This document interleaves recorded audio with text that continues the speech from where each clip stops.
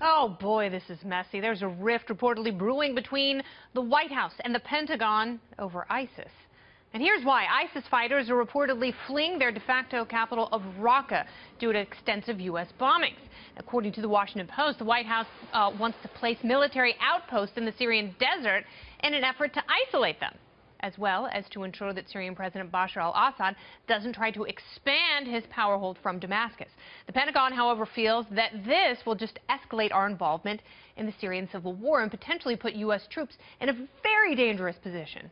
And by the way, we haven't even mentioned that Russian warplanes are buzzing overhead. So, which plan makes the most sense, given this nightmarish scenario? Joining me now is former UN Ambassador John Bolton. He's also a Fox News contributor. Welcome back, Ambassador Bolton. Glad to be with you. So is this the first time the White House and Pentagon have had this kind of a fundamental difference?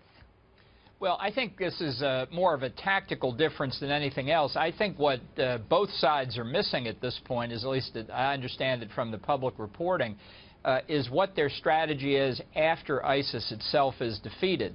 And it ties into some of the problems that we're having with the Syrians and the Russians now, because, frankly, the strategy that Obama followed during his last years in office and the strategy we are still following today will advantage Iran after ISIS is defeated, and that is contrary to our interest.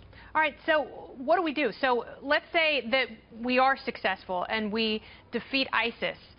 This outpost seems like a temporary solution because once the U.S. pulls out, because it is temporary, I mean, they've said that you can't keep U.S. troops there forever, then the same problems will materialize. It's an avenue for ISIS to move and also a place where Assad can gain more traction and land.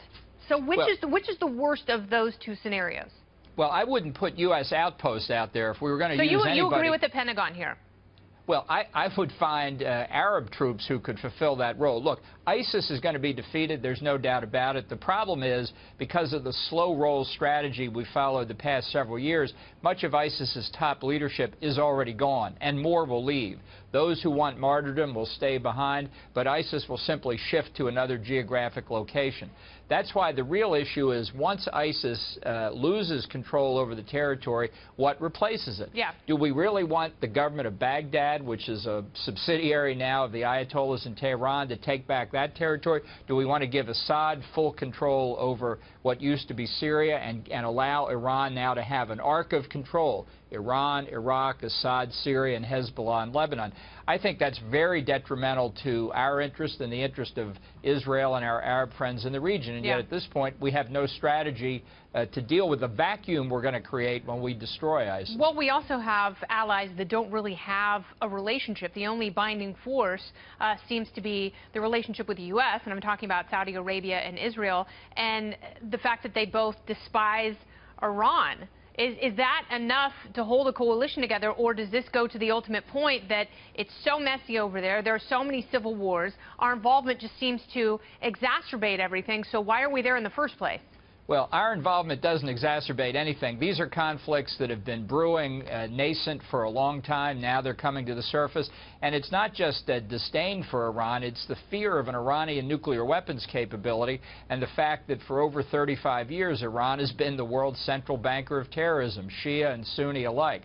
So I think we need to think about what we would put in place in those parts of Iraq and Syria that reject Iran, that reject Assad. My idea why is to do we create... have to do that? I mean, you talk about Arab troops there. Why do, I mean, when you talk about we doing that, that's the U.S., and that starts to sound like nation building. When you have nations that are carved up, just let me finish. And we are coming up with the alternative, why are we doing that? Just the idea here is not we're going to build the nation, but my thought would be we create a new Sunni state, because otherwise you're just going to have this revolt reemerge and the problem not be solved. I think the Saudis and others can pay for it. I think troops to guard it can come from places like Egypt. But if you don't fill this vacuum, somebody else will. And I fear it'll be Iran laying the basis for the next conflict, which could affect Israel and our Arab friends in the Gulf. Yeah, I understand that. I mean, I guess the fear is that we just keep creating more vacuums. We're not creating the vacuums. The vacuums are there. Libya, and the issue we created that vacuum. No, well, unless you want to allow ISIS to continue its caliphate. The fact is, this is a zone of instability. It's grown worse over the past 8 years, and if we leave it unattended to, we'll feel the instability in the streets of America by terrorist attacks. I think they're already here. Well, it's going to get worse. That's the problem. I don't know, man. It seems like a really expensive solution. There's obviously no easy way to slice up this pie, and it seems like our interests there shrink by the day. But I don't know. Or you could allow the Russians to dominate the region.